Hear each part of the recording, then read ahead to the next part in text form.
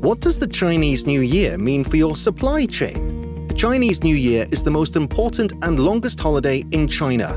If you are sourcing products from China, it is important to consider the effects of this holiday on your supply chain. Chinese New Year is a unique event in the world of logistics, as businesses and factories shut down for 3 to 4 weeks to allow millions of workers to return to their hometowns to celebrate the festivities with their families.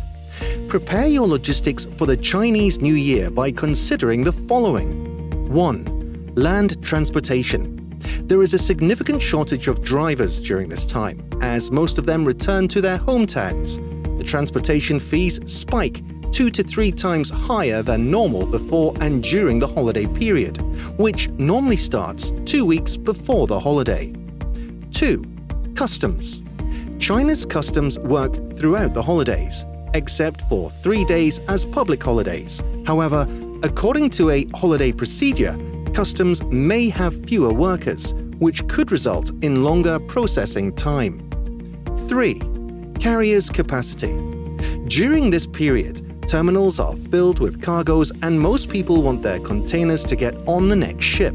When demand increases for a place on aircrafts and ships, prices can skyrocket and communication with your logistics providers can become challenging.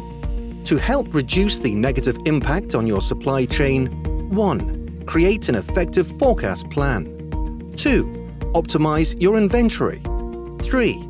Plan your urgent cargoes in advance and pre-book your space.